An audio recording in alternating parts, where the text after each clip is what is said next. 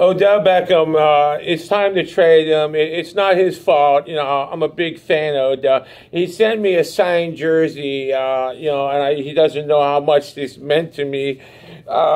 It's not his fault. It's not his fault, but it's just not working out. And I know you're going to go on to do great things and bigger and better things wherever you go. And even if you stay here, I'm going to love you because you sent me this jersey signed, and you did great things. And I'll never forget the Cowboys game when you did great things. And again, it's not Odell's fault. He did nothing wrong. He's nice guy that gets a bad reputation. He sent me this signed jersey. I tweeted him 1,000 times, sending his video like 1,000 times, showing him how much I love him.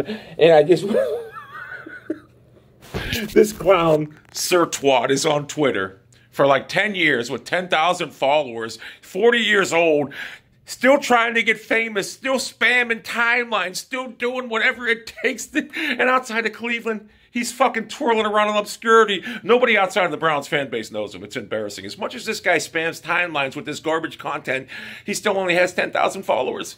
It's embarrassing in a day and age where anyone can get famous. Anyone can get famous. This dude is still twirling around in Twitter obscurity in Cleveland, Ohio. No one outside of Browns fans, no one knows who he is. Get off his sack, bro. He's gone. He threw your quarterback under the bus.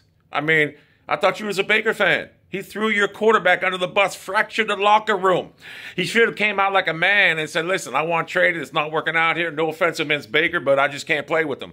That would have been better than having his daddy come out and make a 12-minute video basically throwing the quarterback under the bus.